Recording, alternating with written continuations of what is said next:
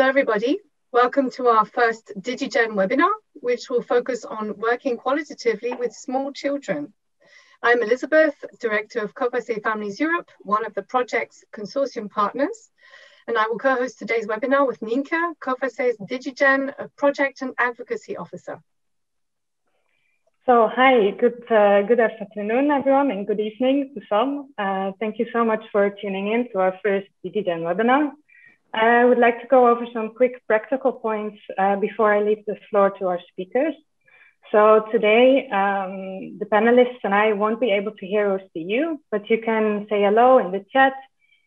Just make sure that you select all panelists and attendees if you would like the other attendees to see your message as well. And if you have questions to the speaker, you can use the Q&A function, which you can find below in the toolbar. You can ask the questions anonymously if you prefer, because we are recording this webinar, and as Elizabeth said, sometime after the webinar, we'll publish it on our channels as well. If you're on Twitter and you're talking about this webinar, please feel free to tag us. You can use @DigiGenEurope or use the hashtag DigiGenEurope. And yeah. So now I would like to give the floor to my dear colleague, Olaf Kapella. He's the Senior Researcher and Research Coordinator at the Austrian Institute for Family Studies at the University of Vienna.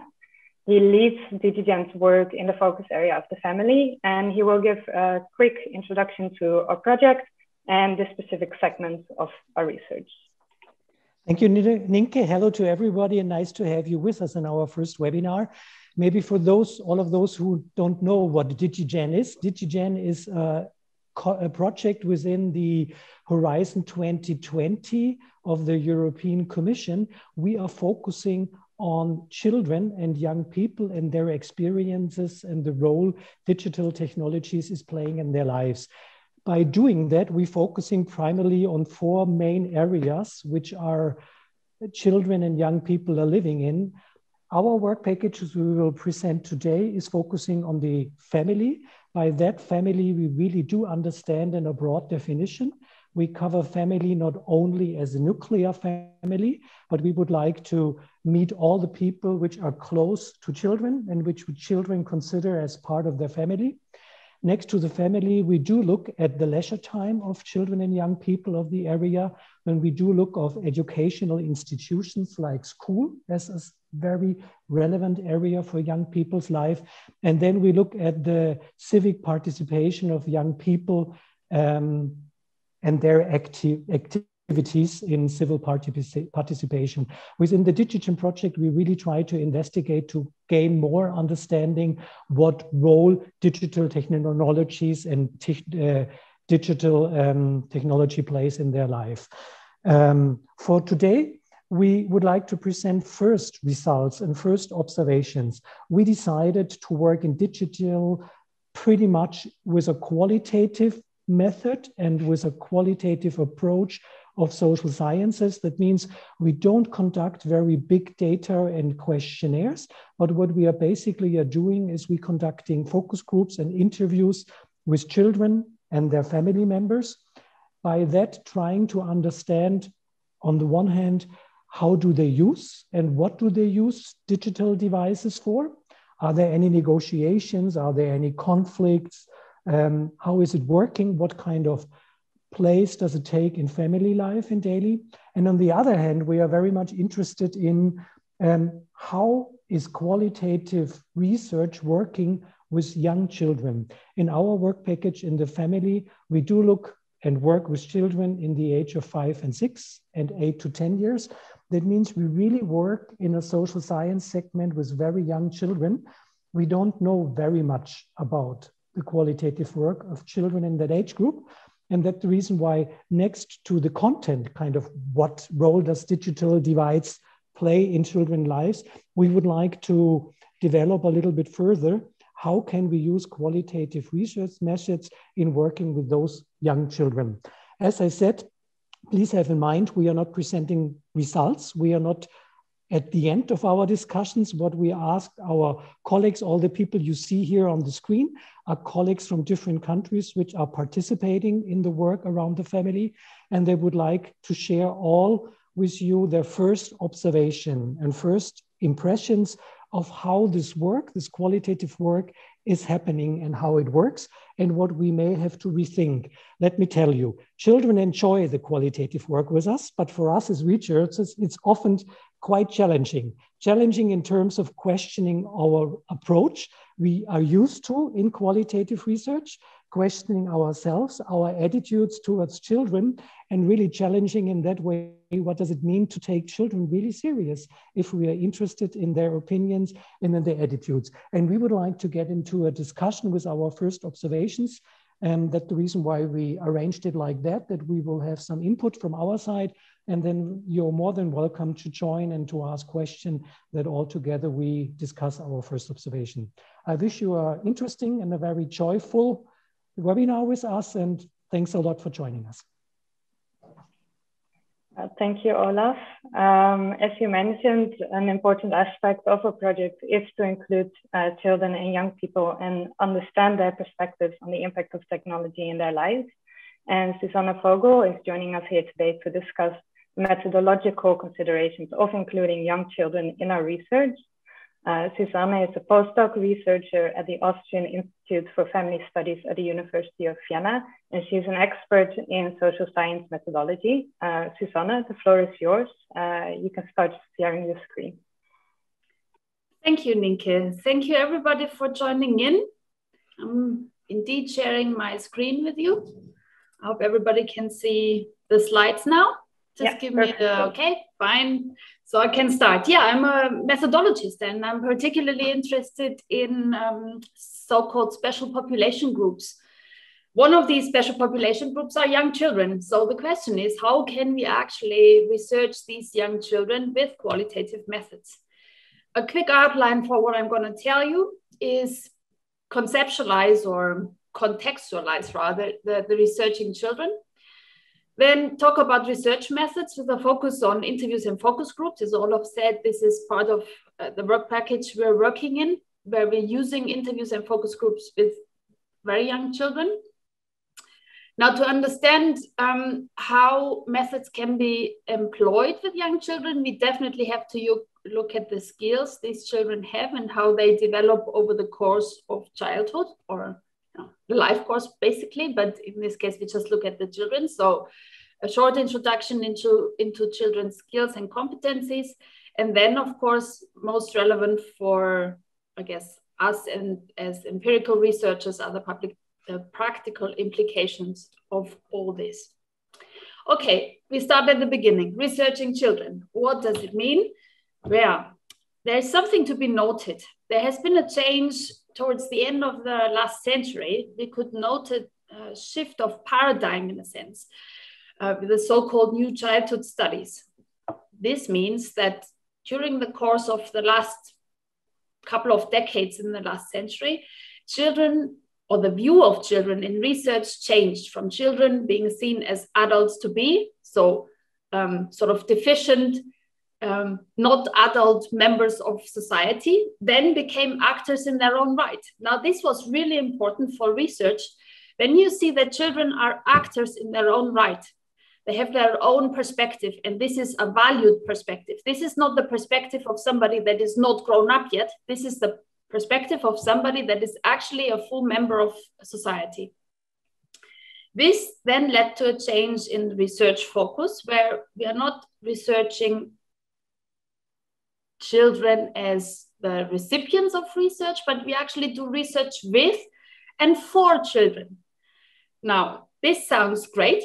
You know, we're encouraging, we're empowering children, but this comes with a lot of problems as well.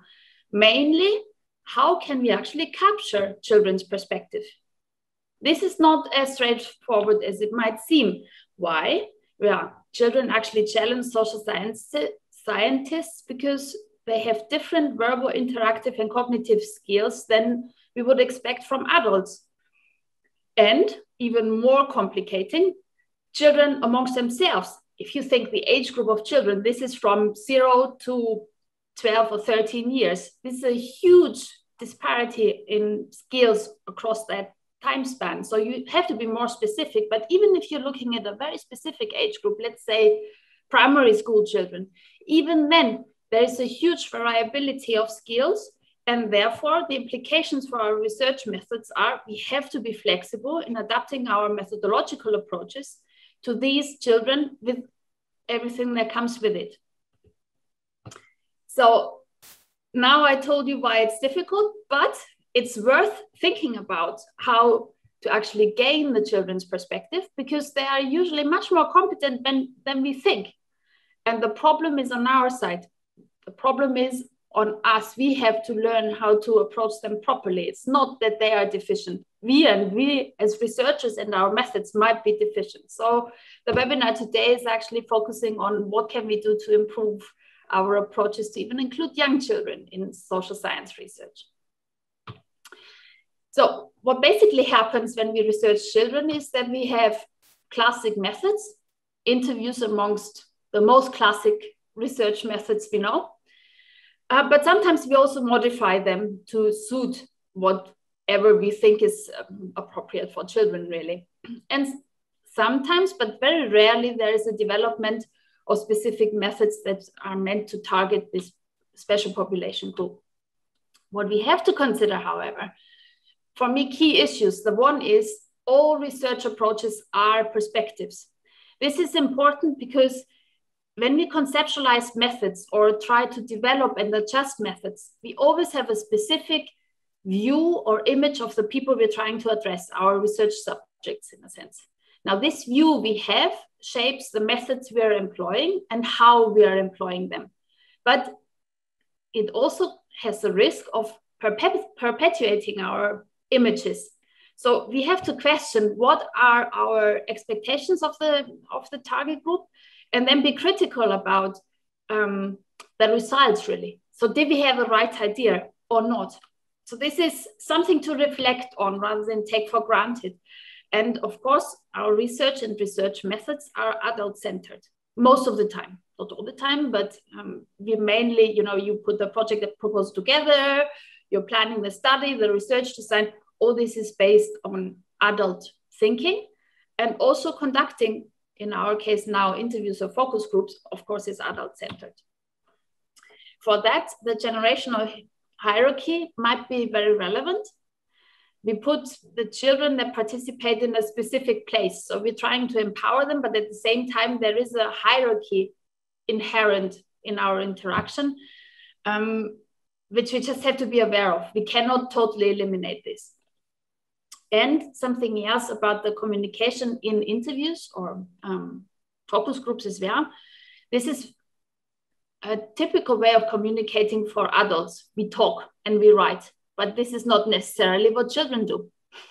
So maybe we have to find ways of communicating that are not only based on words and written. Of course, written interviews are really difficult for preschool children, but even when you have primary school children.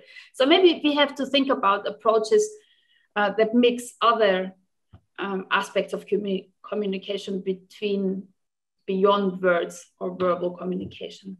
And this I also consider very relevant. It's about equivalence of meaning. So if we take children as actors in their own rights seriously, we also have to acknowledge that they live in a culture of their own, or at least a subculture. And therefore, communicating about meaning, negotiating meaning, could be very crucial. You see it, even if I talk to my teenage daughter, she's obviously very, very close to me, so we sort of know what we're talking about. But the language adolescents or teenagers use might be quite different from the words and language we're using. So we have to make sure we're actually talking about the same thing. And again, I'm coming back to a point I made earlier. In our methods, we have to be flexible enough to warrant this negotiating of meaning, really. Okay, after this general background of researching children, I now focus on the data collection methods. Interviews. What do interviews do? Well, they seem simple and straightforward. You have a question, a research question you want to answer. So ask, and you get the answers.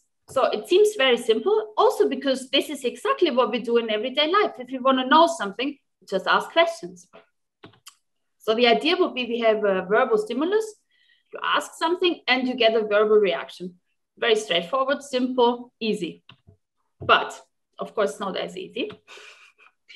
So what is actually communicated in these interview settings is not just an expression of attitudes or behaviors that are put in words.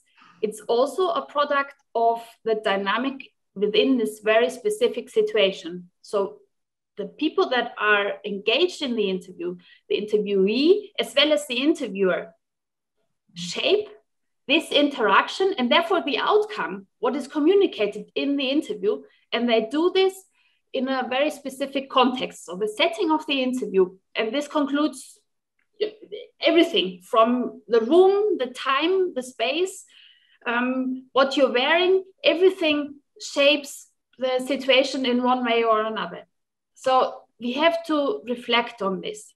Interviews are interactions, and what is communicated depends very much on the specific situation. Interviews are not as simple as they seem. So what I said earlier, just ask a question, you get a response. Yes, basically yes, but interviews are also complex.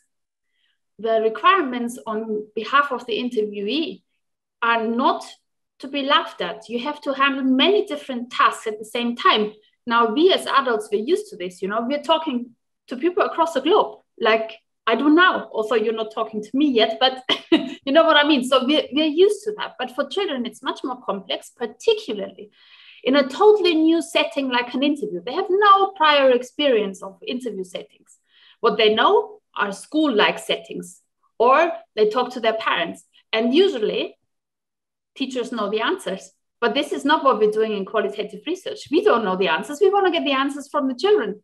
So this is something we really have to work on. We have to make clear what we want, what the expectations are in this situation, because for the children, it's really difficult to handle all these multiple tasks going on in a qualitative interview or focus group. They have to not only speak, so language production, they also have to comprehend the language, plus they need to have social skills for the communication, and they need to have cognitive skills because they might have to remember something, they might have to show abstract thinking, whatever. So this is quite challenging, and we have to make it as easy as possible for the children to give them the best opportunity to participate in the interview research. Okay, focus groups compared to interviews have the strength that you have more people participating, so it's not a group interview.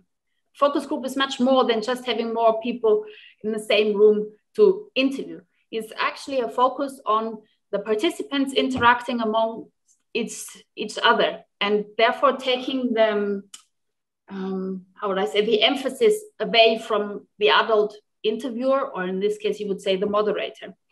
So with that approach, with the interaction among the peers, the participants, you can explore new topics and generate new hypotheses.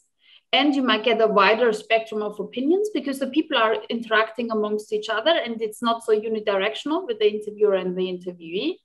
And the idea is also to increase the external validity. This means that the setting in the peer group is like in real life, or closer to real life than an interview setting with a stranger. And therefore, what the children in this case communicate is more relevant to their everyday life, and therefore the external validity is higher. So these are the upsides, but of course there are downsides as well. The downsides are that the communication process as such can also be a potential threat to the validity, and the group dynamics can inhibit communication. This means that you have a peer group, but there can also be peer pressure to say something or not say something, or to say something in a very specific way. So it could also be a threat of the validity you were expecting, because suddenly the group decides, you're an adult and they are teenagers, they're not talking to you. Okay, there goes your research. But you have to take this into account. Of course, this can happen with any age group, but for children, it's a bit more complex in a sense. And the group dynamic can become more important than the content. So for example, boys against girls. So you have, I had this experience with a focus group of 15-year-olds, and suddenly the boys were picking on one specific girl. And it was not about having arguments or developing further on the content of the focus group. It was just being against this one girl. Again, this is very problematic and you have to intervene. So what we see here, if you look at strengths and weaknesses, it's actually the interaction amongst participants that is on both sides underlying the strengths as well as the weaknesses. Potential limits to using focus groups with children, particularly younger children, are that you need very specific skills that even go beyond the skills you need for interviews in self-promotion, narration, and argumentation, together with cooperativeness. So you need a very high level of motivation and all sorts of other skills for a focus group to work. In a sense, we conceptualize it methodologically. So if you want to take yourself back as a moderator and let the peers interact in the group, you assume that they can, that they don't need your help. This becomes very problematic when you're interacting with younger children. They might not have the skills to coordinate the communication, but I'll come back to that in a minute. It's the right time to talk about skills and competencies. So what seems most relevant to interview and focus group research in terms of skills are verbal, interactive, and cognitive skills, because they determine the potential insights. So what is it you can gain as an insight from this research? What method is applicable? And how can you use these data collection methods in the best way? All depends on these skills. Also important to remember, skills change across childhood. They don't remain the same.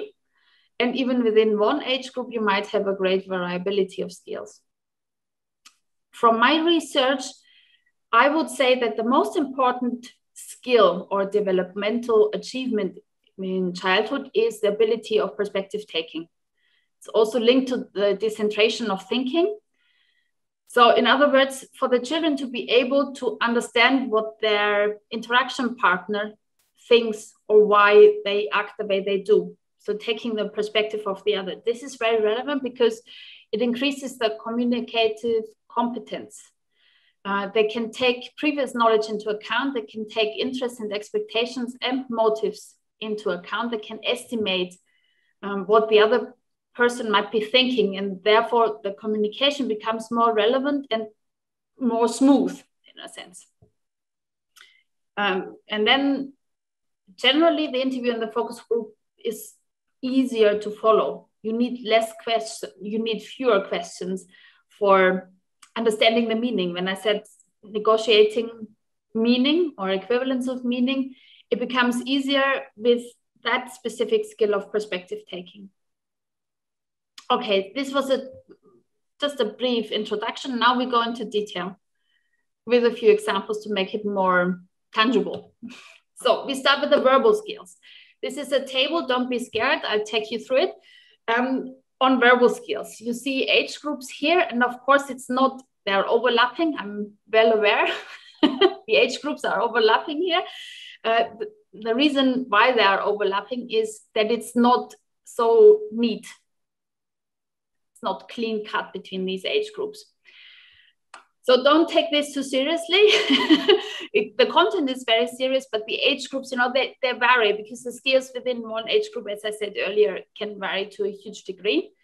But basically, having an idea of what goes on at a specific age, you then target your approach for interviews or focus groups based on this understanding. So I find this really helpful. Now, what you see here in the first half of the table, the verbal skills, you see for the younger ones, so below 8 or 9, I would say, the idiosyncratic use of language. This implies that when you're a stranger, you're not sharing life context with these children. It might be difficult for you to understand because they have specific expressions they use in the family, and therefore it's difficult for you to understand if you're not a family member. A problem that is actually applicable for all age groups here is the problem in expressions of frequency and quantity. it improves from about 9, 10 years old. It becomes less of a problem, but still it remains problematic. So if you want to know something about frequencies or quantities, maybe you find another way of finding out than asking children. The gaps in vocabulary or the literal understanding versus the unspecific use of language is only problematic for some children when they're in primary school or beginning of primary school age. And then this becomes less of a problem. The verbal skills become better and better. They have a bigger vocabulary they can use. And they also show complex trains of thoughts. Here, the communicative skills are interesting because explanations are important for our understanding. You know, when we know about the life worlds of children, they have to explain what they experience. It's not just a description, they need to explain things. Now, for that, again, you need skills. For the younger ones, it was actually many of times quite difficult to understand, to follow their train of thought. What are they trying to explain? So you need to ask a lot of follow-up questions to actually follow. But when they get older, it becomes much more structured, much more reproducible. And at the age group of 10 to 12, they even use examples to illustrate. And they can read your face as well. So when you still have question marks in your eyes, when you're talking to them, they get it. You know, they tell you more examples, more details for you to follow. So as I said, to make it more tangible, some examples from my own research. This 5-year-old boy says sometimes, always in the evenings. Obviously a problem with the frequency here, but you see it all through the age groups. Like this 9-year-old girl says, I don't know, they all taste good, only some don't. Okay, forget the quantities, forget the frequencies, but it's the same problem or almost the same problem when you talk to adolescents and when you talk to adults. Just look at transcripts of qualitative interviews and you'll see the same quotes will appear there. So don't blame the children. Okay, then the idiosyncratic use of language. This is one of my favorite examples from a 7-year-old boy. It's about shopping. What would you buy if you go to the supermarket? Was the general question. Don't need to go in more detail. And he said, then sticks. And I'm asking, what kind of sticks? Pretzel sticks? No, I mean, it can be pretzel sticks. So he felt guilty of saying no to me. But then he still, you know, the suggestiveness is taken back. He says no, but then, yeah, okay, yeah, maybe yes. But then he still says what he actually meant, or something to drink, that kind of sticks.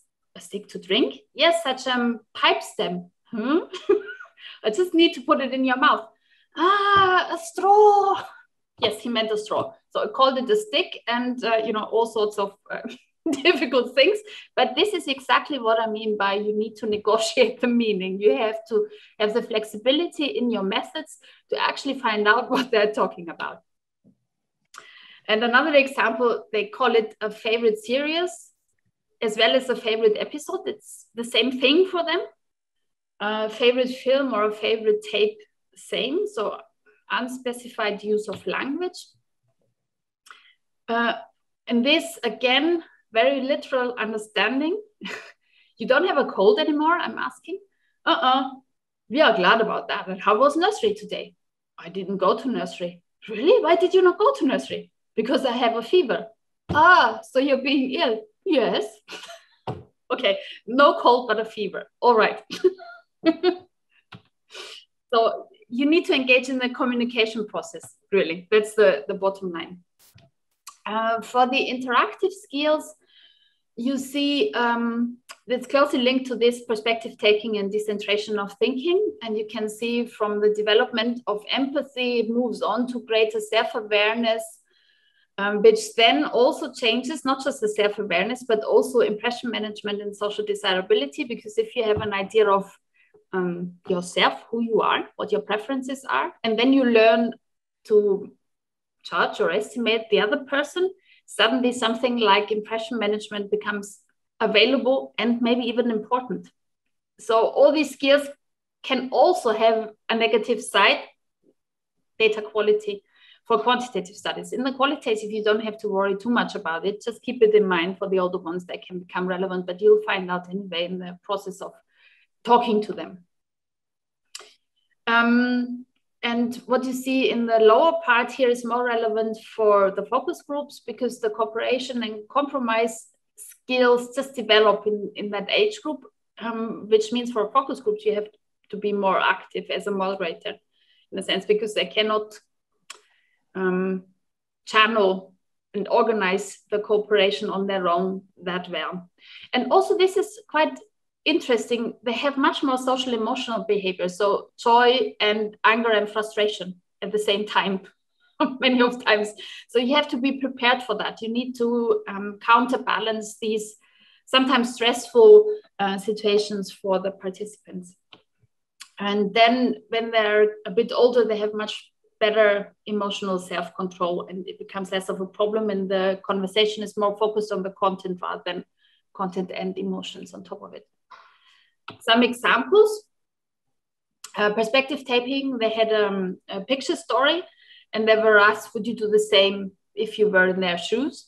Do you think those two enjoy shopping without their mom? Because it was two kids in the supermarket. Yes. Yes, why? I don't know. What is it they might like? Because they can take what they like.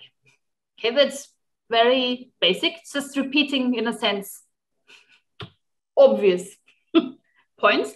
And then it becomes more elaborate here. A 9-year-old girl, can you imagine what they would put into their shopping trolley now?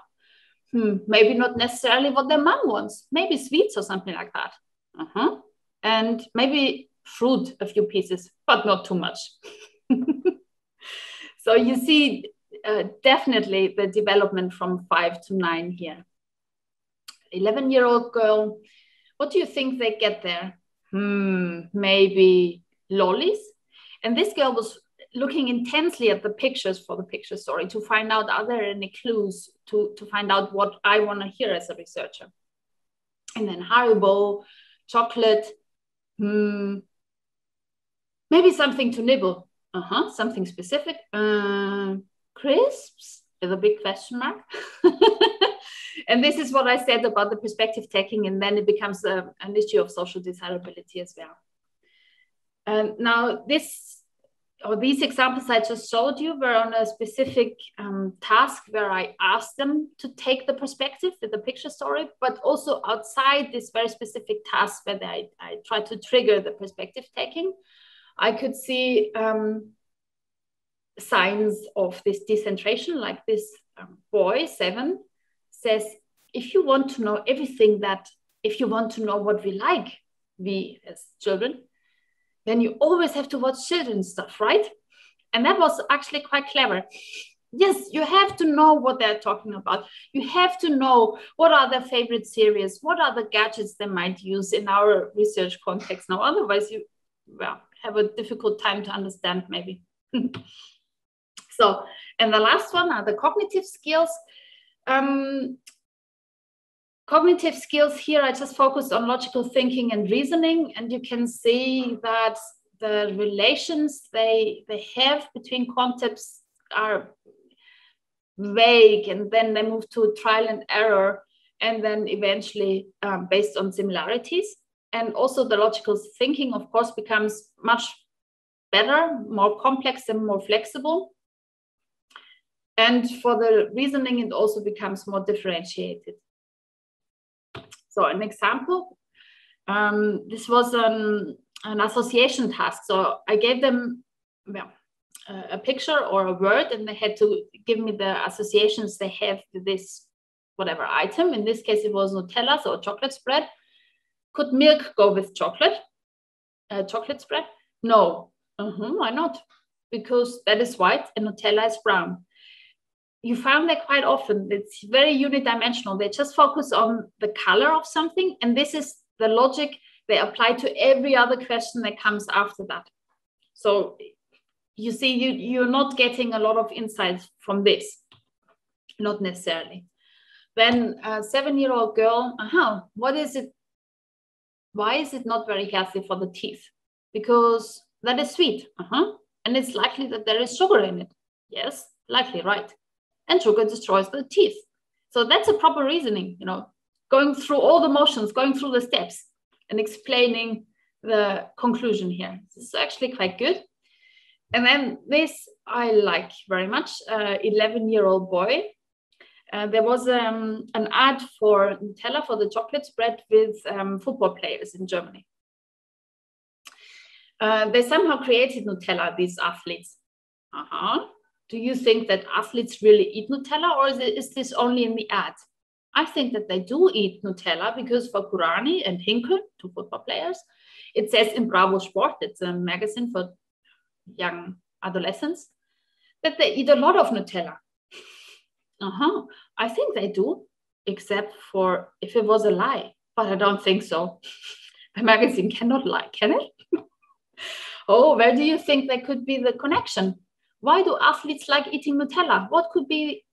Because they might like it best, or So actually, by talking, he now realizes there might be something wrong. I haven't thought about that, but he doesn't verbalize. But you can see that actually the logical thinking process is now on the move.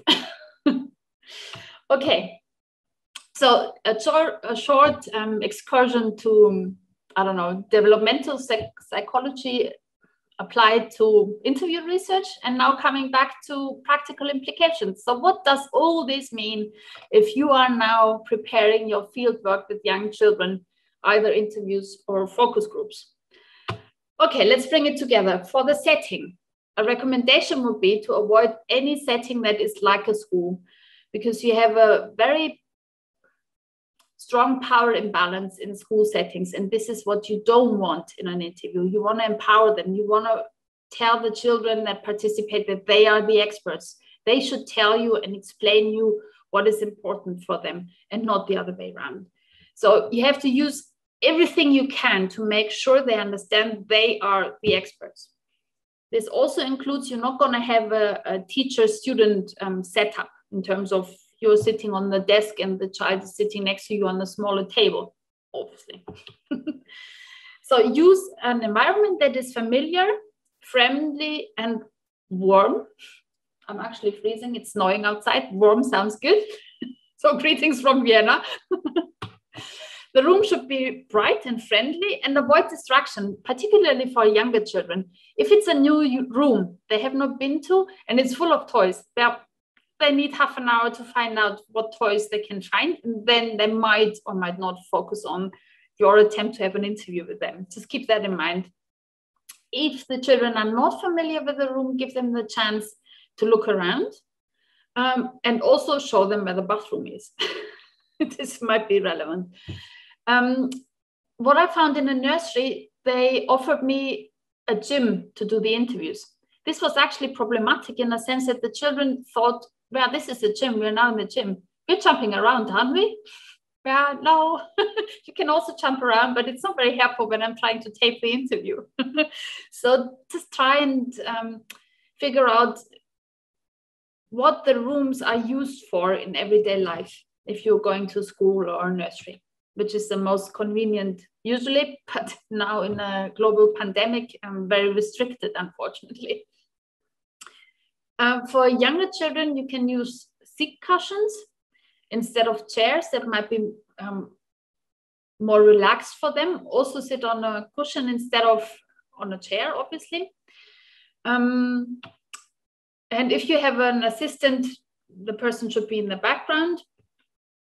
And also children usually don't want to sit for too long. So it's a good idea to give them the opportunity to also get up and do something, put a sticker on the wall, even if it's something simple like that, to interchange the sitting, walking, playing, drawing, whatever activities you're using to make it more interesting.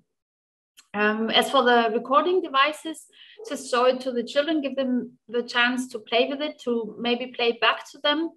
So then it doesn't become a problem. It doesn't disturb the situation. It doesn't distract them. They're perfectly fine with smartphones, the recording, or camcorders, or whatever you're going to use. Just give them the chance to see it and touch it, and then they're going to be fine within no time. Conversational rules: use simple language, obviously. Unambiguous and straightforward language would be helpful. Avoid passive voice. Use words from the children's own experience. Avoid the use of pronouns. Use names instead. Be aware of the idiosyncratic use of language and ask for clarification when necessary. Questions on frequency and quantity are notoriously unreliable. So if you really have questions like how many hours do the children watch TV a day, maybe you want to ask the parents rather than the children. Ask only about one concept per question and avoid negatives, as in, did you not see who it was? And no tag questions like, this is a daddy doll, isn't it? The literal understanding of language might also be a problem, but all this can be avoided easily by just engaging in a proper conversation. It's not a unidirectional process of talking to each other. It's a true conversation where everybody participates and contributes, and then you'll be fine. Yeah, the lack of equivalence of meaning might be a problem, and do not use baby talk. You're just making yourself ridiculous. They're not going to take you seriously. They don't believe you use baby talk in everyday life. And it just gives them the impression you're not taking them seriously. So stick to your own language. It has to sound and appear natural. And a lesson I learned, avoid jokes because they don't get it. You find it funny, they don't. Can be quite frustrating, particularly figures of speech. And irony is something that young children don't share with us as adults. Keep eye contact, but don't stare at them all the time. Every now and then just interrupt and look away to relax, to give them a little bit more leeway. And anything that reminds them of a school interaction should be avoided. So asking questions like, what is asthma? How did you get there? Assume that there is a right and a wrong answer. And like the question on the asthma, it also suggests that you already know the answer and you're just testing their knowledge. And this is not very helpful in telling them that they are the experts of their life roles and you're really interested in their perspective and not your own. So this is what you have to remember, and you have to make sure that this is conveyed in a credible way. So the role of a moderator or the interviewer is to listen. Be attentive and demonstrate attention through your body language. Clarify many times if necessary that there are no right and wrong answers, and treat the participants as experts in their own right. Establish rapport before starting off and give a structure, but also maintain focus without being too strict. Be supportive and empathetic. Active listening, obviously. Do not lecture and do not judge children, but keep an open mind, and they open up and you'll be surprised. And yeah, you'll find out a lot of things they know, and it's a great pleasure actually to research young children. Never jump to a conclusion too soon. Flexibility, I would say, is really the key to success, and expect the unexpected. Give the children the room to express themselves in their own pace and mode, and you will be surprised how much you can learn. That's a promise I give you. And I'm happy to hear your questions or comments later on. Now you get a few comments from my colleagues from the grounds. Thank you, Susanne, for highlighting some of those essential points for doing research with children. And as you indeed mentioned, our researchers are out in the field, and we've asked a few of them to give some insights into their experiences from Norway, Romania, Estonia, and Austria. And we'll start with Maria Roth, who is the researcher at the Cluj University in Romania. She'll tell us a bit more about doing research with children in disadvantaged families and the experiences of the field research in Romania. After Maria, we will hear from Merike, Professor of Social Healthcare from the Tallinn University in Estonia. From Norway, we have Tove Lafton joining us, Associate Professor at Oslomet, and she will give us insights into the work they've done in Norway. And then finally, we'll also ask Eva-Maria Schmidt from the Austrian Institute of Family Studies in the University of Vienna to tell us a bit about her experiences. But Maria, we'll start with you. Thank you very much. I hope you hear me well. I'm from Romania, as you said, from Babeș-Bolyai University. And I'm very glad that you accepted me as a presenter in this panel. So I will talk about the DigiGen research with young children in disadvantaged families. My topic is about the importance of contextualizing when we do research with children. So one of my starting points would be the Children's Rights Convention, which states, as you already heard, that children are competent agents who have the right to participate in research. And researchers' role is to make sure that children are well taken care of during the research. The best interest of the children is respected, and children are not supposed to any harm. So when we talk about well-being and disadvantaged children, we think that children, we have to take care that children have eaten, are not thirsty, are well, the surroundings, the place where we are working with children in the research is safe. Yes, and there is something more in the CRC. It says that participation in research should be fair, ethical, and inclusive, meaning that research has to cover a large variety of contexts where research is taking place, as children are very different, as childhoods are very different in all of our countries. So different competencies of children are depending a lot on the surroundings, on what is the context that can facilitate or can inhibit the development of competencies. So what I mean by disadvantaged children? Disadvantaged children are coming from families with low income, with bad housing circumstances, with little or no family support, lack of low quality health and education services, or different forms of exclusion from community because of race, because of ethnicity, because of disability, or other minority issues. So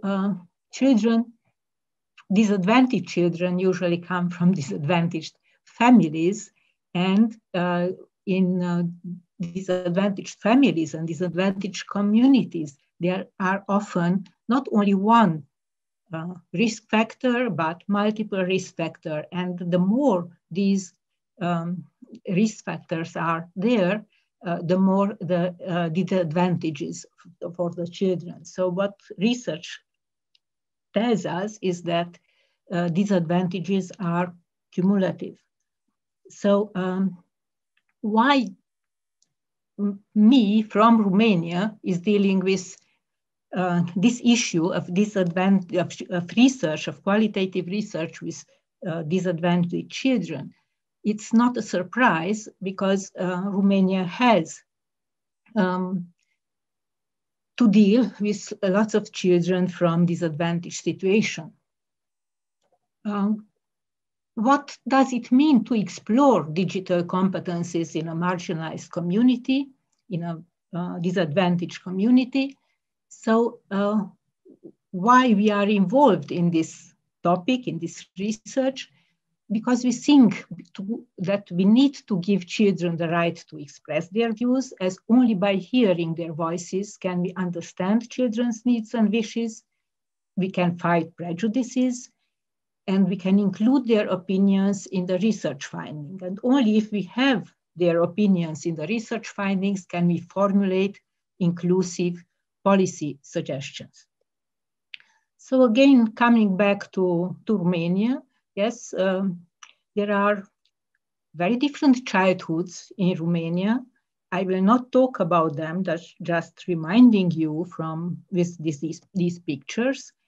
And Romania, as all the other countries in the world now, access to digitalization has increased a lot.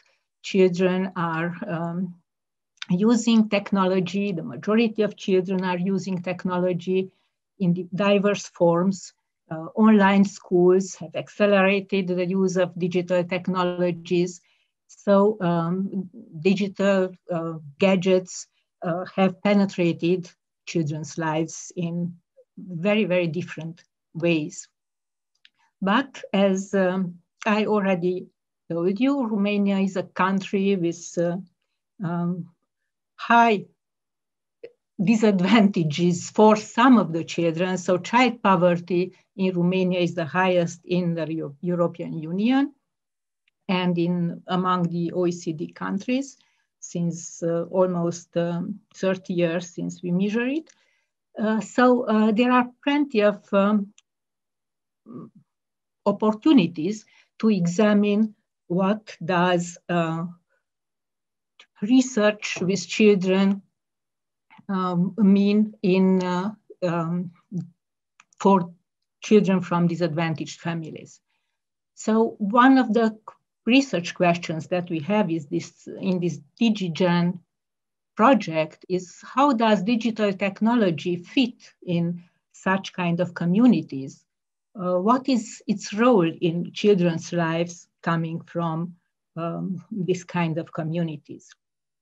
And in Babes-Bolyai University in Cluj, we have the opportunity to do research in such a community, which is very close to our city. Cluj is the second biggest city in Romania.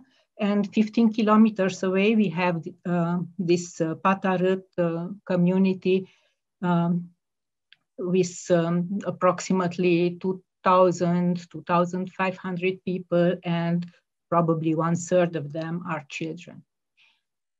So there are lots of challenges, as you already heard before. There are lots of challenges in working with little children, with young children, and some special challenges when doing research and interviewing with qualitative methods with disadvantaged children. Methodologically, working with young children living in poverty needs preparation, of course, like for any other kind of research. But we have to be prepared that children might have delayed language development, or because they might be from minority, then they might not know the language or not know well the language. Children might not be familiar with the way the researcher looks like or behaves or is dressed, or especially how the researcher speaks. Children might not be familiar with technology in our case. Yes, they might not know these devices. And because we used a lot of images when interviewing children, we might be aware that children are not understanding or not used to those schematic, sketch-like drawings that we are using. What we learned doing interviewing with young children from these disadvantaged communities, we learned that children want to be engaged in research. This is a very important issue, that they want to participate. And also that their parents accept that they take part in research. So parents consent to it, but only if the researcher is sufficiently respectful to them and explains to the parents about confidentiality, because children and their parents need to know that the way we are doing the research will not have any bad consequences on children, and their images will not be shown to others. Apropos, I have to tell you that all the images that I use are not from our research, or the pictures that I use here in this presentation are not taken while we were doing interviewing, but I took them randomly from the internet. But some of the pictures are from the community I was speaking to you about. So we also had to negotiate the research appropriate space, because this is a problem. Many of the children had only, were living in a shack and only had one room where all the family lived. So it's not so easy to do a research with one child when he or she is surrounded by smaller brothers, toddlers, or parents. We have to take into account that not all children that we are approaching can voice their opinions, but be sure that some do and let them ask questions. So the researcher might need to invest in exploring children's opinion beyond the first response. You already heard that we need to ask for explanations from the children. So, and let them sometimes take the initiative. I was especially touched by one boy's present responses, wherefrom I understood many things about what means research, interviewing a young boy aged 9. So I will try to read you some fragments from his responses. So he's a young boy, Gabriel, a Roma child, living with his stepmother and younger brother, a toddler brother who is 2. And the father is in the UK working there. He has migrated for work, came back, and for his birthday, for the Gabriel's birthday, he brought a console to Gabriel. So when we asked, what about this image? It's a console. Have you ever held one in your hands? Yes, I had 2. And what? And now, do you have any? No, because so one of the consoles had a little bit broken, so he sold the consoles when the father couldn't come back anymore during this COVID times, couldn't travel home, they needed money. So selling this valuable gift that he had was a way which helped surviving his family. In the rest, he was telling that he used every social media that other children are using or we are using. So what do you think we have here? Facebook, and what can you do with Facebook? To put a profile picture, to look at what people upload. And what do you upload? Posts, barbecues, singing Christmas carols, he said. And do you have Facebook friends? Yes, how many? Lots of friends. So all the things that others do. So which shows us that even the circumstances of lives are very difficult. Digitalization penetrated this community. So research with young children in this disadvantaged community has benefits. In our research, we saw that it promoted digital technology competencies in the community. So after we did a focus group in a kindergarten with, which is like a sure start or something like that for preschool children from this community, the manager of the center talked to us about the need to put more emphasis on digital literacy. Then during this research, children connected to kind and understanding adults. And also these adults, the master students and the young research assistant who went to interviewed these children, made a connection with them, with the children. So it was a gain situation. So in the focus group, the children learned a model of a respectful group communication, which was important for them. Of course, the setting of the kindergarten was not ideal. Sorry, I have to because of the COVID situation, we had to stay at distance from each other, and they couldn't move around as they wanted. But the way we managed to ask the questions and responses, it was respectful, and children liked it.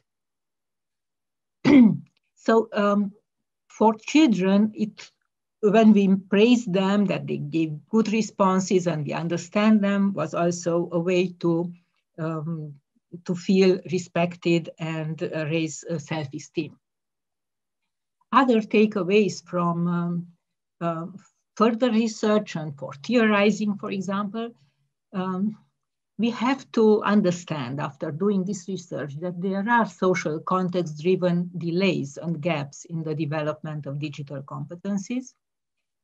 And we have to bring these results in and show them in our papers and transmit them and work with them for the policy changes that we recommend. Then digital technology penetrated the most disadvantaged community in a context-specific way. So we have to acknowledge it is there, even if the images don't show it. But when we ask questions, we were surprised how much these gadgets and technologies are already there. And of course, online school helped, and government helped children get some tablets for online school. This helped them get used to it, and it was important. And of course, for theory, we have to take a holistic approach, I think, and look on digital competencies not only as skills, but also as a way of life, as how these technologies, these gadgets, these objects make a value for the community members, can change the role and the status of the children, make children, for example, equal to a stepmother, the stepmother who broke her telephone, and the child was so kind and allowed her, the stepmother, to use her telephone and took care of the little brother and told to the little brother stories. So this is the way that the child made a position in his family and became ally with the stepmother, so they could manage and survive this period, at least until now. These are the things that I wanted to tell you. Thank you for listening to me. Thank you so much, Maria, for sharing your insights and some of the examples of the research in Romania. I'd like to move on to Merike. Could you tell us a bit about the experiences you've had in Estonia while doing the field research with the young children? Thank you. In Estonia, we have been lucky, and despite the lockdown due to COVID situation, we have managed to finalize our fieldwork. And the situation is much worse now, and now we can continue with analyzing the data. And I'm very grateful to all PhD students and master students and interviewers who have been involved in this process. And myself, I'm not experienced researcher with children. And this was actually for me the first time to be involved in interviewing so small children. And I was so surprised and I was excited how collaborative and smart children are. And this is both in terms of awareness about the content, I mean the usage of digital devices and apps, but also in terms of human relations, which means that actually in this group work, you have to be very authentic and very honest to be taken seriously by children. And we had very clear and comprehensive manual for fieldwork prepared by Austrian team. But today at the webinar, I would like to highlight just some selected observations about conducting research with children based on the experiences that we obtained from the focus group interviews in Estonia. And these observations, they're not systematic, they are rather spontaneous, kind of snapshots from some interviews, and they are related to the process and not to the content of the interviews. So these are actually small details, but sometimes the secret lies in details, and this can influence the overall course of the interview. So first, informed consents. We considered it very important part of the interview that we inform children properly, and we ask them to sign the informed consent just to show respect to our children at any age, even to small children. We wanted to emphasize their agency, and we prepared child-friendly consent forms with pictures and everything. And we tried to pass the information as clearly and shortly as possible and asked to write their names on the consent form. And then you end up with a situation where the whole preparation phase takes quite time. And it seems that it's quite boring to children. And during the first interview, you are not really prepared for this. And children wanted to get feedback from moderator, how good they were in writing their names. They were not satisfied just to write their name. They wanted to show and ask, is it okay? So, and for example, for kindergarten children, they really get tired of a half an hour interview. And if you waste so much time for informing and asking for consent in a very proper way, as you think it might be that children get tired before you get to the point. So this phase has to be very clear and short, and these instructions are needed, but should be done as fast as possible. Then secondly, moderating the focus groups. Theoretically, we know that the focus group moderators shouldn't be too directive or authoritarian, but with small children, it sometimes was difficult to choose not to be directive because the situation was different. And sometimes they were very talkative, and sometimes the group dynamics ends with interaction within the group where the moderator is still in the center. Also, you wanted to make them to interact with each other. So it's sometimes it's difficult to find the balance, but you have to find it because it's a key of good interview. And sometimes the children need direct and clear instructions to feel safe during the interview rather than having too much freedom and flexibility. Third, how children reflect their experiences. Well, the aim of the focus group was to encourage children not to talk about their own individual experiences with digital devices, because for that we had individual interviews. But the aim was to create stories about shared experiences, how it is in your age in general, but actually it was almost impossible to make small children, these kindergarten groups, to talk about experiences of children in their age in general. No, they would like to share their own stories, and everything they emphasizes related with their own life and own experiences, or sometimes with related to close family members or close friends. So expecting them in kindergarten to express some general opinions, that is clearly too much. And also it was sometimes difficult to get these in-depth experiences on self-reflections. Small children tend to give specific and direct answers. They do not generalize or talk in abstract level. Fourth, we had very nice pictures for our interviews to facilitate the whole process, because these pictures were very helpful while defining what we are talking about, what are these digital devices, and really it was extremely helpful. But it also in some stages caused some methodological challenges.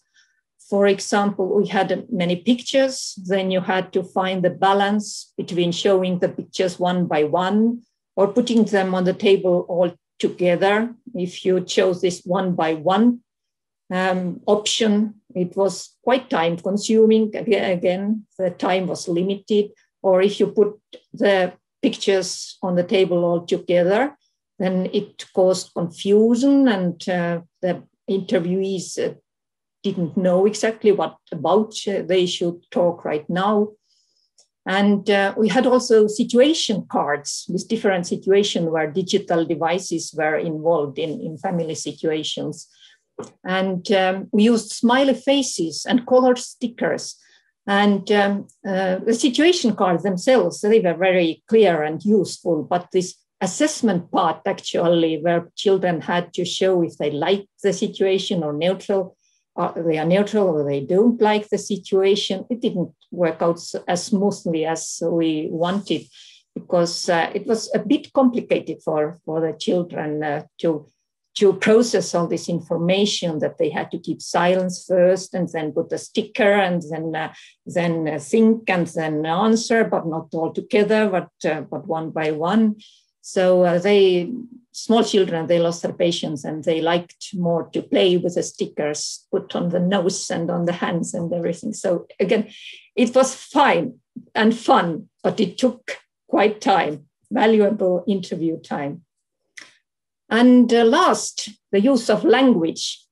Susanne already talked about it, how important it is, how children understand what meaning children give to words. And I think we manage well with making a common understanding what are digital devices. But for example, in one interview, it was really surprised that you think you are well prepared. And in this focus group in school, we introduced ourselves and said we are investigators from Tallinn University, meaning that we are investigators, the researchers. And after the end of the interview, or at the end of the interview, we asked children if they have any questions. And it turned out that they understood that we are investigators, but that we are police investigators. And can you imagine? I can't imagine. It's really difficult to imagine how it might influence the whole interview. But they talked very freely, so actually it made me think that how vulnerable children can be, that even if they thought we are police investigators, they didn't know why we are asking these questions. They were very, very open. But in this interview, a girl said very nice thoughts that, do you have a lab where you put children's thoughts? So when we explained how we are doing our research, then they would really wanted to know what we will do next with their thoughts. So these are very briefly snapshots. And this is the end of my presentation. Thank you very much. Thank you, Merike. This is, I think, all very clear points on how important it is to really fine-tune how you're working with really small children. Tove, your experiences in Norway, do they reflect somewhat the same things as that Merike mentioned? Thank you. Yes, they most certainly reflect some of the same things, but also different things in meeting the children in interviews. So in my presentation, I will share some of the experiences and reflections we have made in Norway. And I especially want to share with you two of our experiences connected to using Zoom as a medium to interview children and the importance of the camera in the focus group interviews.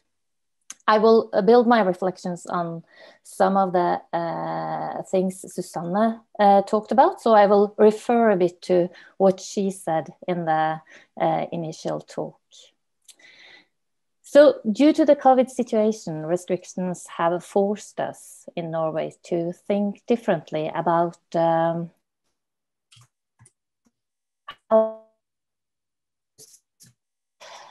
have conducted 3 family interviews where we went home to the family and talked to the child and to the parents in their own home. Then with all the restrictions on how many guests you can have and yes, we saw that we couldn't continue doing our interviews in that form. So we decided to try, what if we try to do our interviews via Zoom? Of course, this evokes several questions. And our first question was linked to whether small children would actually talk to us through such a media, if they would actually share anything, and if we as researchers could connect with them through the screen. And that was a question both asked by the researchers and by the parents in their period of giving consent. However, when doing the interviews, some of the adults or the parents were actually more uncomfortable with the medium than the children. The children themselves were quite relaxed. And surprisingly enough, it was not that hard to connect with them. But I think much due to how we chose to stage it, because we told the parent to connect on Zoom together with the child so that they could both make sure that all the technical devices were okay and that both the child and the parent could get to know the researcher a bit in the start. In some of the interviews, we also met up so that both the researcher interviewing, for example, the father, if he was the one who connected together with the child, and the researcher interviewing the child would all meet up in the same room at first so that we could talk, and that also the researcher talking to the father could kind of show the face and say that, okay, I will talk to your father, but we won't start before you are safe and you say it's okay. And it didn't take very long before the children were okay. They said, this is fine, you can go, I can talk, this is okay. And of course, it was a question about focus in the conversation. But that too was kind of, it was different. Some of the children talked a lot about their experiences, what they used. And we could see that the children being in their own room and own environment made them bring in stuff that they already had, like toys or other things that they were occupied with, to support them in talking. Some of the children only wanted to talk with us in like 15 minutes, and others stayed longer. And as the researchers interviewing the children have said, it was the most challenging job was actually to keep the conversation going and to find the right questions to kind of trigger the answers. But what we see in retrospect is that it's quite nice actually to have the filming of the Zooming conversation. And that is linked to my second point I would like to address, and that's the value of the camera or the film in an interview, because we can see that when we look into the recording, we can see not only what the children are saying, but also how they say it, using their body language in addition to the talk. And that is also became very clear in the focus group, that this is of great importance, because we had lots of conversations in the focus group where it went like, if you just would listen to the recording, you can hear like, yeah, yes, and you know, I like this. Can you see what I mean? Yeah, yeah, yes, I can see it. And if I do like, yeah, yes, oh, I understand. Yes, if I do like this. And if you, as a researcher, want to kind of say that, oh, I'm going to make sense of the recording, then you actually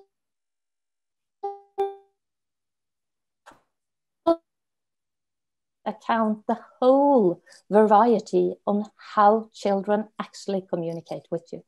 And in the conversation I referred to, the children was talking about how they had seen sign language as a part of children's TV on YouTube. So they were talking about how they did use these different devices. And then they were explaining how they developed their own signs when communicating together. And of course, to understand that, you have to include the signs. And the same thing was when they were talking about telephones, or if I had a telephone, I would do like this, and they were like clicking. And during the conversation, they made visible how to interact with your telephone, how to kind of touch the screen, how to move your finger to make the telephone work, to kind of navigate in what the telephone or the iPad can give you access to.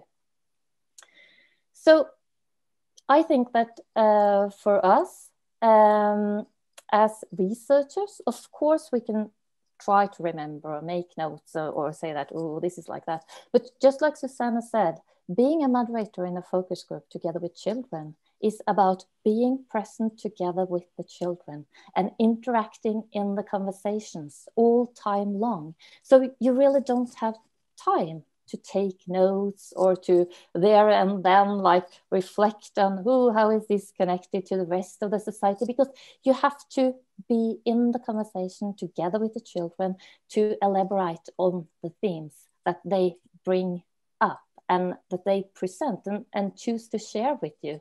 And to do that, you also have to be tuned into their body language in addition to their verbal expressions, because children's language probably is much richer and much more complex than we sometimes think about language when thinking about adults or doing research together with adults.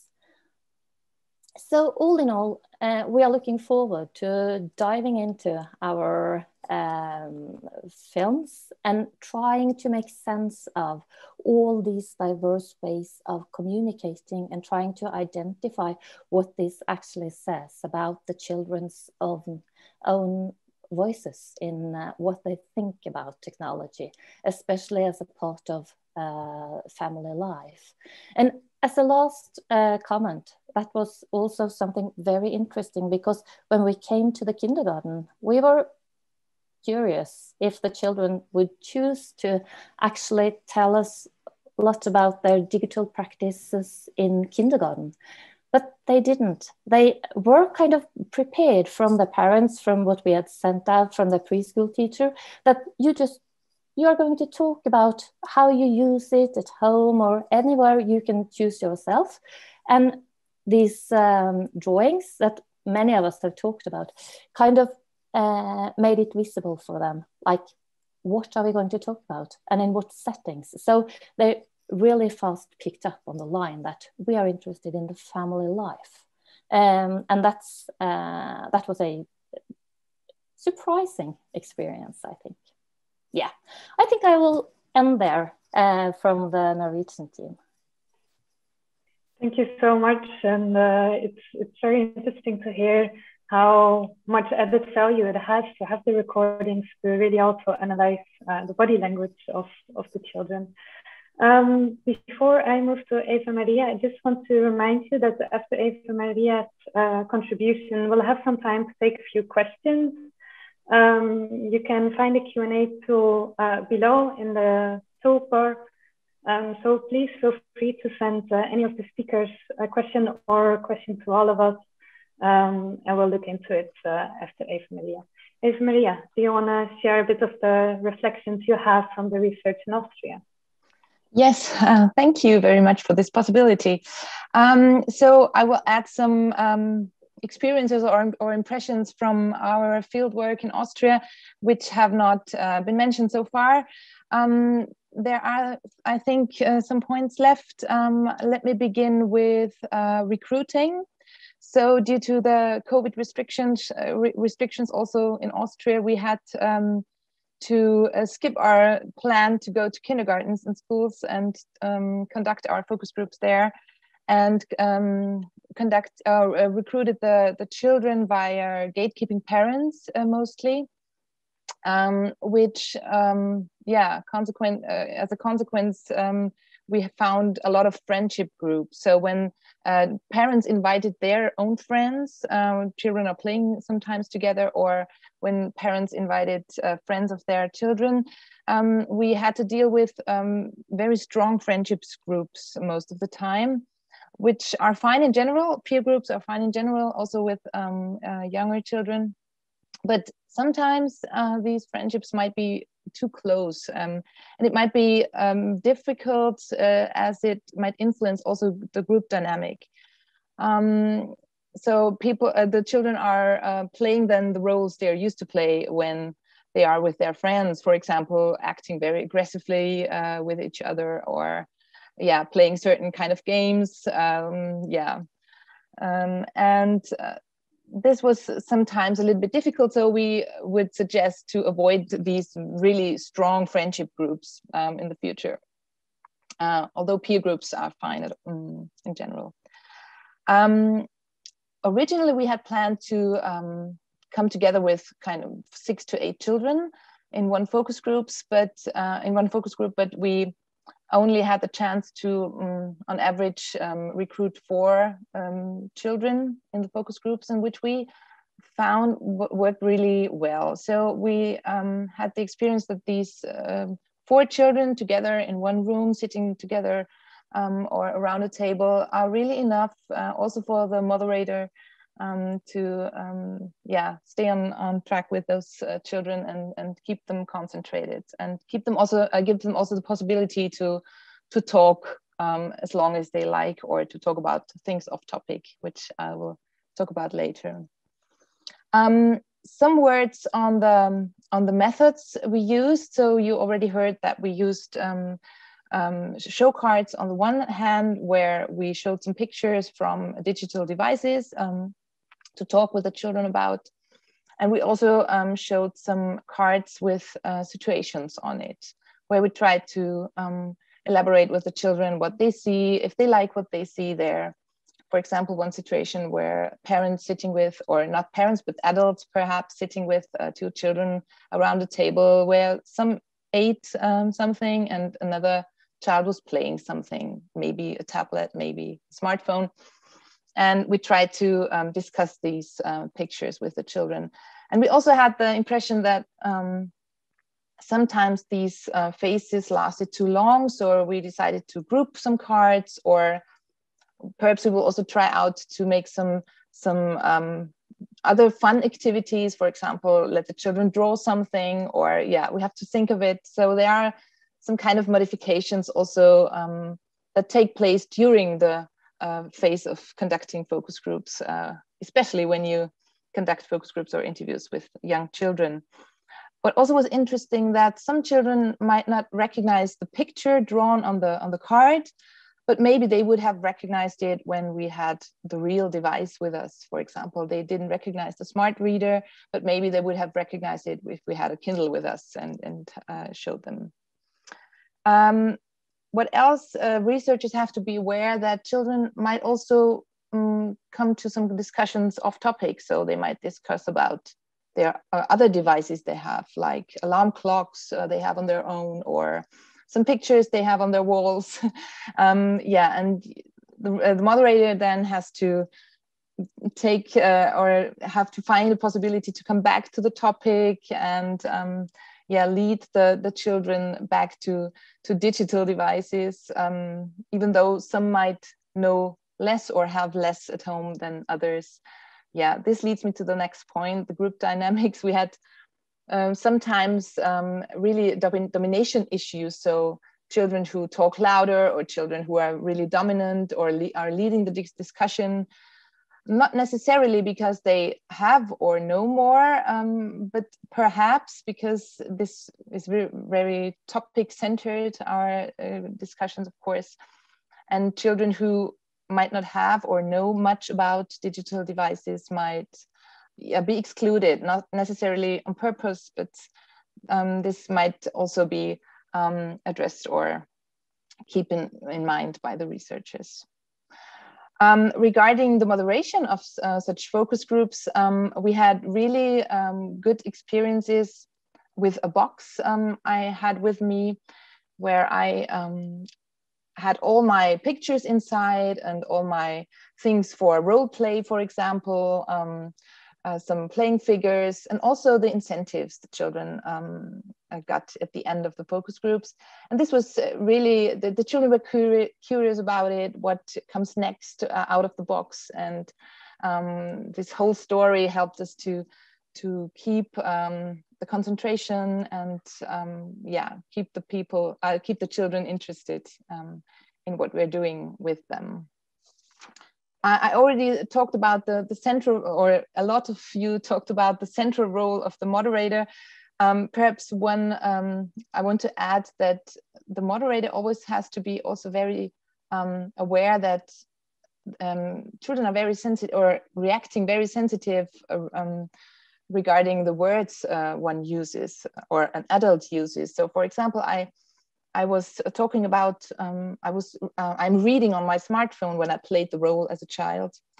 And the children were really confused. Why are you reading? Because in their perspective, smartphones were not for reading, but they were for playing. But me as an adult were talking about reading on the smartphone, I don't know, news or something else. And so one has to be really aware that children might understand it really differently. Yeah, and some points regarding the setting, the focus groups, or also the interviews take place. As we couldn't conduct the focus groups in institutions like kindergartens or schools, as they really were restrictive regarding people from outside, we conducted some of the focus groups in children's homes. And it was very problematic when we entered the children's room, especially because they felt strange about all their friends being in their room now, but another person from outside taking a leading role and maybe disciplining them and asking strange questions. So this was really also to be aware regarding the setting. Also, sometimes parents were present. This, of course, was not only in the focus groups, but also during the interviews with the children. This, of course, was kind of disturbing or shaping the data. But on the other hand, we also had some experience and reflection from the parents afterwards. So they acted as kind of assistant and told us afterwards, for example, oh, they were really impressed what children know. They didn't know that they have such a great knowledge about digital devices, for example. Or they said only 30% is true what they said, for example. Yeah, these were some add-ons on all the other presentations from the Austrian team. Thank you. Thank you, Eva-Maria. I had to laugh a bit about the add-on of one of the parents that said only 30% is true. I guess this comes down to some of the reliability when you are talking with very small children, maybe. So yeah, we would like to open the floor for some questions. So please send them in the Q&A. We already got one question from Hadla. She's asking, what do you think is one of the major takeaway messages for researchers in terms of methodological development? For instance, for those who would like to do research with young children. I don't know, Susanne or Olaf, perhaps you want to take this question, or if someone else, let me know. I'm happy to start and invite everybody else to contribute, because I think we all have our lessons learned. I think the key thing is take advantage of the high motivation. Generally, kids are super motivated to contribute to our research because it's very special. They feel special. We are listening to them. You know, we want to hear what they have to say, and this is something that they really appreciate. So that's a good starting point. What Merike said, I can only underline, don't bore them with too many formalities and forms and things. Maybe postpone this for later. So keep the excitement in the situation for them to participate. But also, if some kids might not be very talkative, might not open up, that is okay too. It might be the interview format as such. It might be the situation that is not working for them. And it's okay. It's not a problem. Other kids will tell you. You cannot force them. And you shouldn't, of course, and you will not try. I know you will not try. Something you could try, but this requires experience and flexibility, is just move away from what you plan. So instead of coming up with your interview guideline, do something totally different. Let them go along and play with their Playmobil figures, or let them draw something if they feel like drawing. That's perfect. Just warm up, and then they might volunteer to share some other insights or talk about the picture they drew, and it might still be relevant for your research question. So in other words, be open for diversity.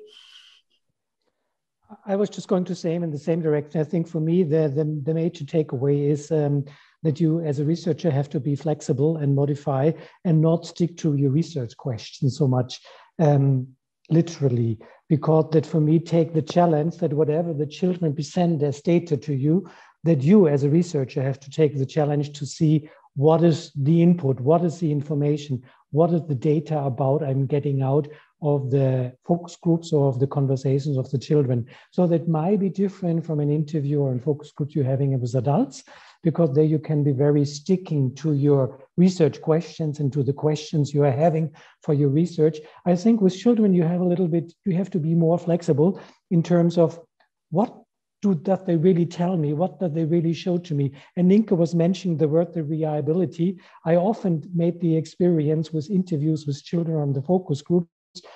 One big challenge is if parents are present, like for the interviews with 5-year-old ones, often it was important for the child that the parents is present with the interview. So then the question of reliability came up to me as a researcher. If the children were telling a story and I was tended to ask the mother, is it true? And then it was really reflecting on my attitude towards the children. Can I really believe what the child is telling me, that they have no conflict about using digital devices in the family? It's hard to believe, but it's more questioning myself and my attitude than questioning what the child tells me. So we have to be open and flexible in how to interpret and what we get out of the data. If I may add, regarding how to facilitate the process of interviewing so that children start talking. For me, I was before interviews, as I said, I'm not experienced, and before interviews, my biggest fear was that they will not tell anything. And I am as a stupid moderator sitting there and asking my questions, and they will not talking to me. It was far from that. of course, their activity for different children is different. But what I wanted to say is that we had two very helpful tools. We talked about pictures already, and these pictures were really nice because they were they were not pictures taken from real life situations, but they were drawings, so that I think children could project into these drawings their experiences. And as we saw, they told different stories based on the same pictures. But at the same time, the pictures can't be too abstract, because then children don't understand what they are about. So this help of pictures was huge. And the other tool that I think we haven't talked about yet, there was role play, that we integrated one role play into our interviews. And this is also maybe some children prefer commenting on the role play, or start talking when they see this action, real action in the room. And it was also very helpful, yeah. Super. Well, we have quite a few questions coming into the Q&A, so I'd invite the panelists to take a look. So we have one question, and I'll read it out. What is your opinion about interviewing small children in DIAD? Sometimes this is advised to do to decrease the hierarchy between the adult researcher and the child. Any thoughts on that? Can I volunteer? Please do. Yeah, that could be a good idea. Exactly for the reason you mentioned, to decrease the hierarchy. But what I said about the focus groups earlier, that you have a dynamic in the group of participants, is also true for the DIAD here. So that's just something to consider, because it suddenly might become a conversation amongst the two friends. I mean, I assume you're talking about friendship pairs, because if the kids don't know each other, you're not helping the situation. So it should be two friends that are participating, and might give them a sense of security and boost their self-confidence. So for that, it might be good. But yeah, just be aware in leading the conversation that they might go on tangents, in other words, because they're, sharing their experience as friends. And also what we saw in the focus groups, they might prefer playing or running around rather than spending time with you answering the questions. Yeah, pros and cons. Thank you, Susanne. Any more thoughts on that question? If not, we can shift to the next one. Yeah, I think maybe I can ask this to Eva-Maria, but the others are also welcome to answer. We've got a question saying that when interviewing children, one might encounter a situation where they say things that might indeed not sound true to the researcher. They might, for example, claim that they never break any family rules, while in fact they might sometimes do. So how should researchers maybe proceed to use this data coming from the children in such situations? Well, in general, I would suggest to first of all believe the child, or to give the child the security that we believe him or her. For example, I had a situation in a focus group where they kind of try to surpass each other. So one talked about 2 tablets they have at home, the other one talked about 10, and the last one talked about 100. Of course, this is not true. And we also know this is not true. And also the children maybe know this is not true. But then I think also during the analysis, you have to contextualize what happens before, what was said before, and what kind of meaning does this, how the child is wording it and how the child is discussing it or presenting it, what kind of meaning does it have for the child? So if children, which I also experience in general, do not experience conflicts with their parents regarding how often and how much they use digital devices, for them, there are no conflicts.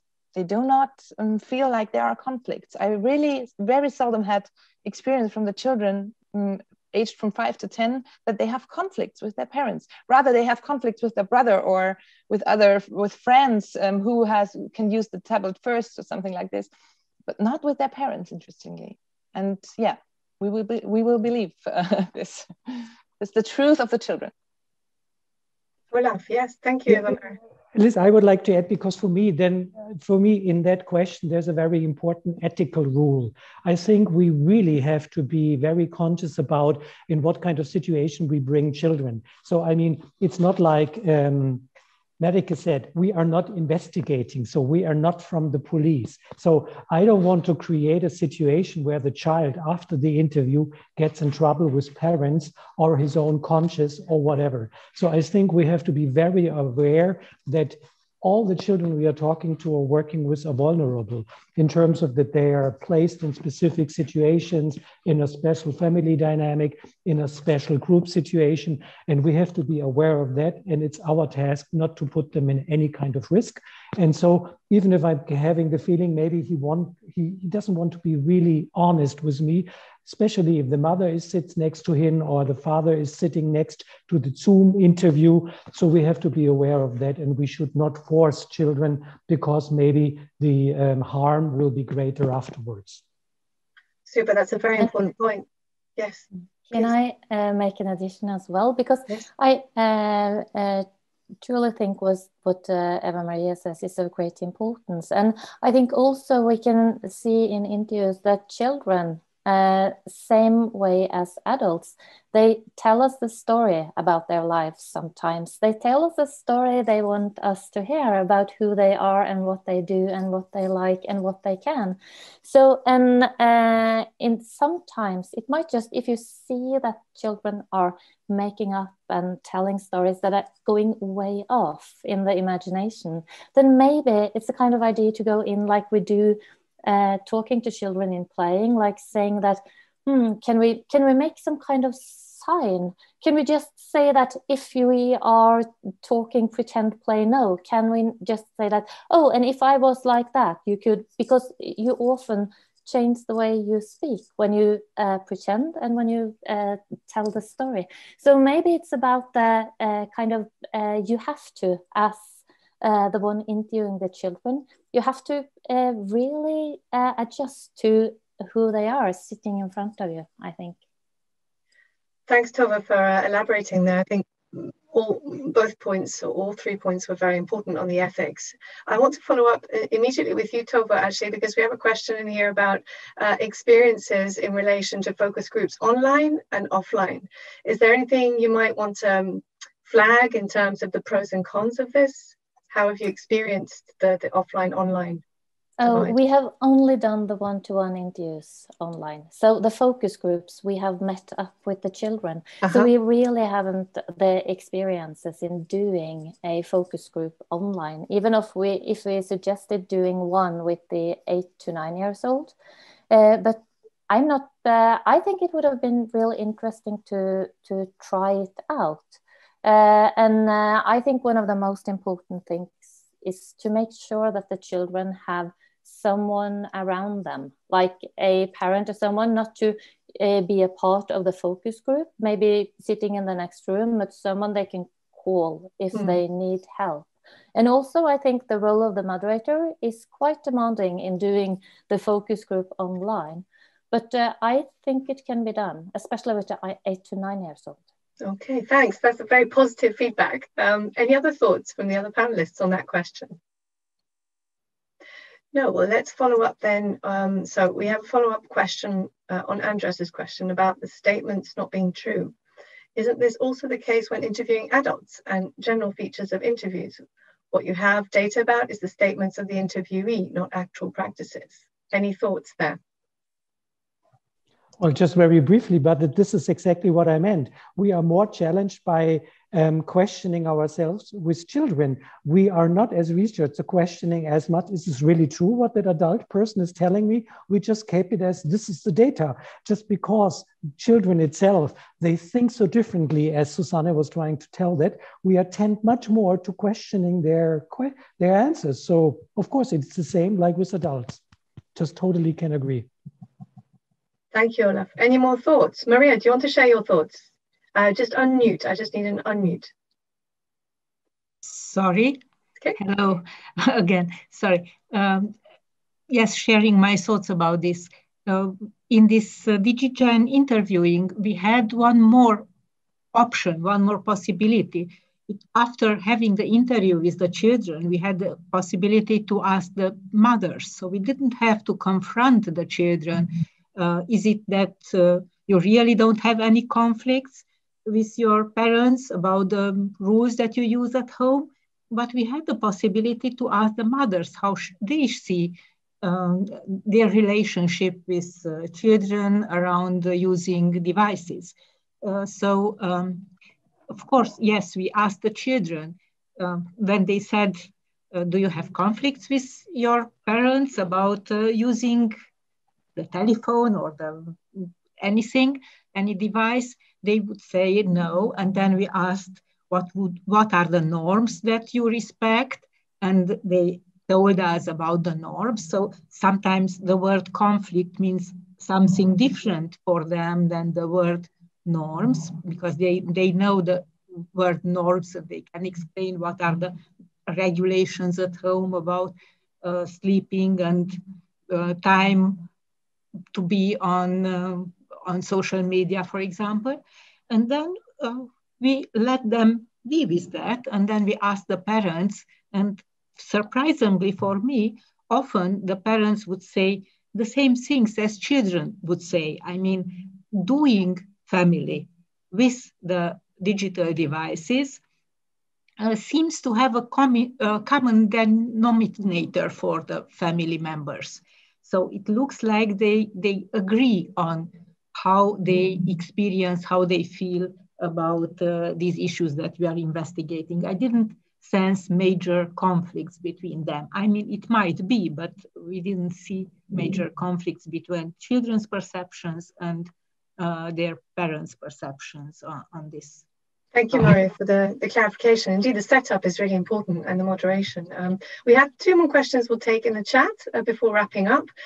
So we have one question: what method to use to control, manage their imagination during interview to make the interview more time efficient?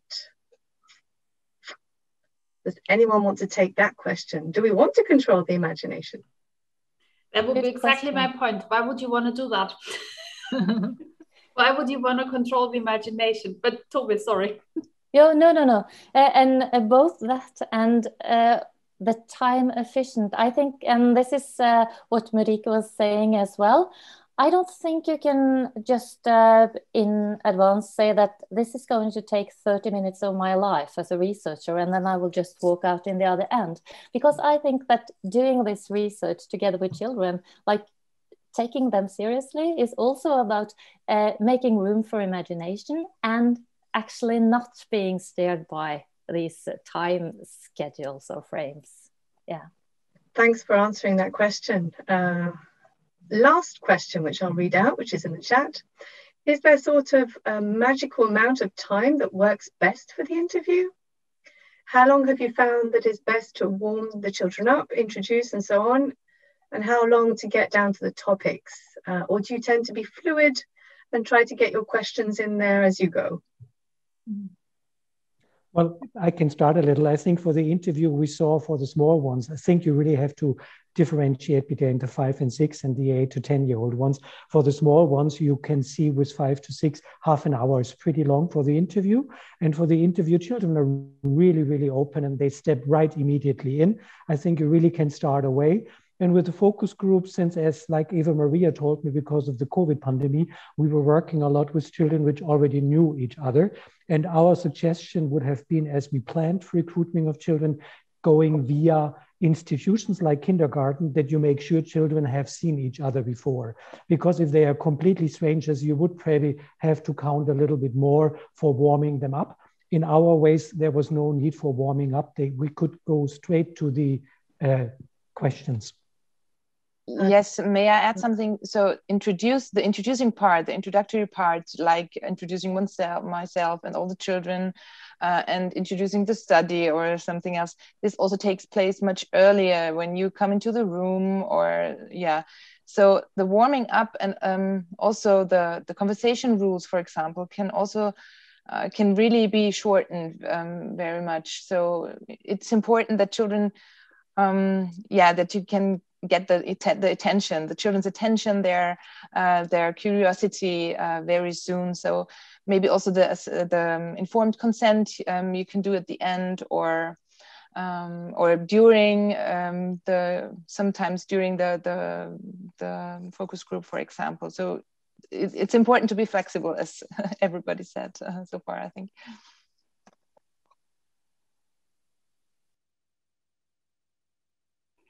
And maybe just following up on the informed consent, because to children it is hard to know what you are consenting to. You can be asked in advance, like, do you want to participate? Yes, of course I want to participate. And then they get into the room and they might just not want to participate at all. So what to make it like open, both to say that you can leave if you want to, but also, like you suggested, Eva-Maria, maybe we should just think that when the children come to the room and have been told by their parents that it's okay that you join this group, then they come in and they talk and we all address the questions. And in the end, we might just do the consent form, because then the children know what they have participated in, what they have answered, what they have told other people, and what we will bring with us. So maybe that's also a ethical thinking about how to think consent for. Yeah. Thank you, Tove. I think, unfortunately, we're reaching the end of our webinar today. But please do continue the conversation on social media. You can find more information about our project on our website as well. There was a question about the picture cards that were used in the interviews in the focus groups. Some examples are already available in our first working paper on ICT use in the family, and more of them will be published in our report later on. So you can have an idea of what they look like. They are made by our colleague Christer Hiegen, and they're actually quite nice, I think, what we've heard from all our researchers.